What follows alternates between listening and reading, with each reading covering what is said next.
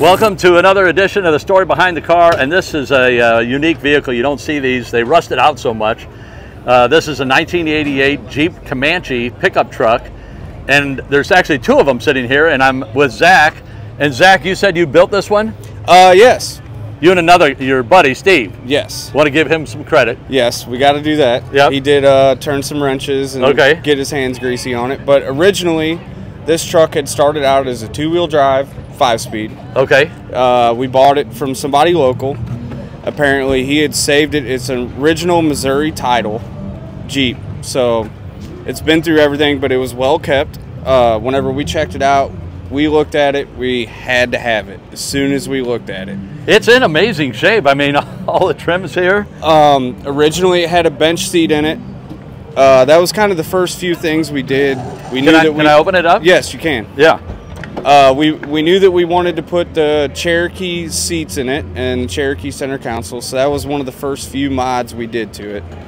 And we also knew that it needed to be four-wheel drive. Yeah. There's no way you're going to do the wheeling around here in Missouri and not make it four-wheel drive. So we actually had a parts Jeep Cherokee. It was a newer 2000, and we took the axles out from underneath it. Okay. Are they Dana? It's got Chrysler 8 1/4 in the rear. Okay. And it has a Dana 35 in the front. Okay. And then we went ahead and we went with an Iron Rock long arm suspension kit, 3-inch, originally an XJ kit that we went with. Okay. And it came with Bilstein shocks, extended brake lines, all the good stuff. I'm gonna see if I can get down and see any of it. Yeah, go ahead. We had to cut the original control arm mounts off to run the long arms on there. And while we were there, we figured might as well, you know, go through the 231 transfer case. So we did a slip yoke eliminator for the rear axle. And Barnes four-wheel drive actually had a perch kit for this axle to run with these leaf springs and keep it spring under, so we could actually keep it at a 3-inch lift, because you can put the leaf springs over the rear axle. It gives you a crazy amount of lift, like 6.5. So this guy, buddy of mine, actually wanted to keep it 3-inch lift, so we went ahead and kept it spring under. That'll help with the axle wrap, all that good stuff. And what's another thing we did to this thing? It had some cooling issues, so we took the head off, had it sent off, did the machining, had the diff covers powder coated, the valve cover powder coated, and then we hit up case suspension and actually got a triple electric fan set up on this. Yeah.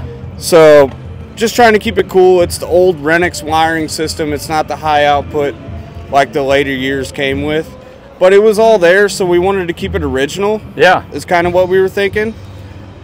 And I mean, other than that, we put the Mickey Thompson 31 1050s on here with the 15x10 Mickey Thompson wheels, which worked out really well. No rubbage really, everything tucked up underneath there. We did a steering upgrade. It's a ZJ V8 steering upgrade factory. Anything you can get at O'Reilly's. That's how we wanted to build it. Like, if you take this anywhere in the country, you can go to O'Reilly's, you can get the parts, you can get back on the road, and you're good to go. That's kind of how we wanted to keep it. Outstanding. And then we come across the Bayou 220, and that kind of fits the era of it. So we kind of were like, you know, if you were driving this truck back in the early 90s and you went and picked up a new Bayou four-wheeler, this might have been how it was, you know? Yeah.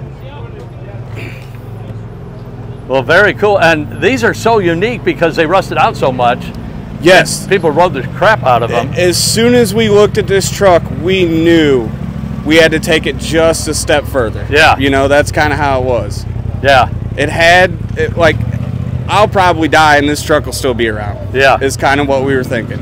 And I know this is your buddy's, he's not here, but I just want to walk around it just to shoot it, just because it's such a unique, you know, you very seldom see, you can go months without seeing a Comanche, and then you see two in one day. I was just telling my buddy, we drove the white one to the gas station the other day, and I was like, you know, You park in the gas station, you go in there, you come out, you don't really see another Comanche parked next to you, you know? Yeah. That's different with the newer Mustangs or anything like that.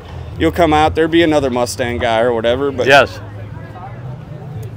not really many Comanches still around on the road, driving. and I've always been told it was because they just rusted out and that they didn't treat the metal properly, probably. Especially in Missouri, usually the floor pans go really quickly. You know, most of the suspension parts will go quick. The leaf spring hangers, stuff like that, they rust out really quick. And this is actually a long bed 91, so this actually has the high output 4.0 in it with the OBD1 wiring system in it. And he also took the bench seat out and put Jeep Cherokee seats in here. Oh, those seats are Cherokee? I saw they had the bolsters on I believe you could have got these in the Comanche at one point, but I think it's a very rare option. And these seats are very comfortable. It's pretty much a common swap on most of these. And I'm going to come over as we wrap up. I'm going to take the mic from you, and I want to see the tattoos on your hands, because I saw on both hands. Yes. You got the St. Louis Blues and the St. Louis Cardinals. Yep. Fan for life on that one. Nicely done. Born and raised St. Louis. Well, thank you so much. Thanks for telling us the story behind your Comanche here, and have fun four-wheeling. Keep Jeeping. Yeah, thanks.